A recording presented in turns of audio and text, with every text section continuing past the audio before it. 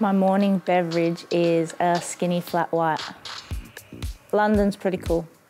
I would love to visit Mykonos.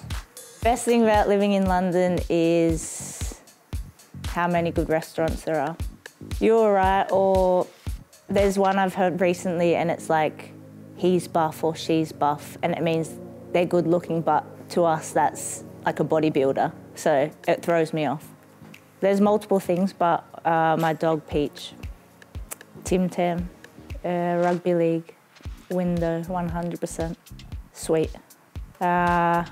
Depends who it is. Text. I don't watch many films. These are hard. I feel like I don't do anything besides kick a ball at the minute. Ultimate cheat meal is probably pizza or burger. Smashed avo with poached eggs. Ultimately, it sounds pretty selfish, but you do play for yourself.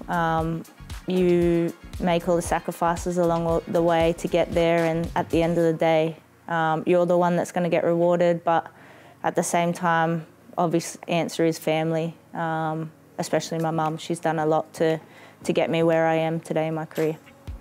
Probably the Arsenal boys, I feel like don't see many in person, but we see them a lot in the gym, so probably that initial first time seeing them.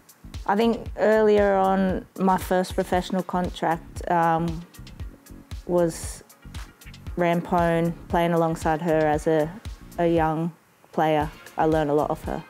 I love playing with Sam. I mean, my friends say Kate. I mean, some staff and some of the girls say Fordy, but I don't mind it. I mean, it's kind of, I guess, in the family, a lot of family members are known as Fordy, so it's all right. Oh, it's so hard, Serena Williams. I think it's just to enjoy myself and to, yeah, not take it too seriously. Did you enjoy that? There's so much more, so why not hit subscribe and download the Optus Sport app.